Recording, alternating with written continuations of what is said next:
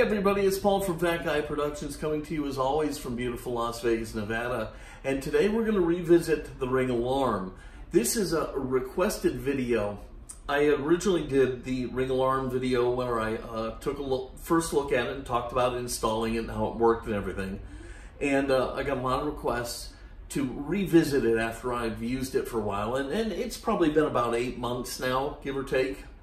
And so here we are.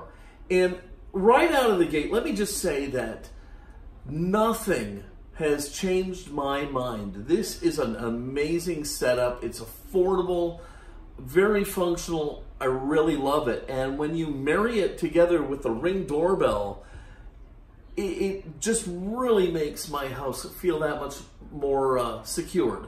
So I'm very pleased with it. The functionality has been great. Now, I don't pay for monitoring. Why don't I pay for monitoring? Well, why should I?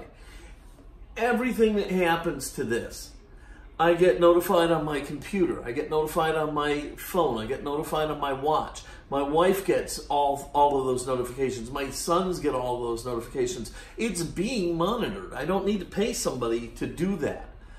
So nothing has changed. I still think this is a winner. Easy to install, super affordable, and will make your home that much more secure. Now, that's not to say there hasn't been a chink in the armor, because there has. At least 3 separate occasions, the keypad has stopped working. Now, it wasn't a big deal. It was a very easy thing to correct. And the alarm still functioned fine, but to arm it and disarm it, you had to use your phone. The little keypad right here would not take any keystrokes, and it's actually frozen out right now, and I'm going to show you that and fix it right here. Okay, you can see in here that the keypad is not responding to any of the key pushes. It's pretty much dead in the water. It'll still work with the phone app, but the keypad, dead. Now you see right here by this little barcode, there's a little hole.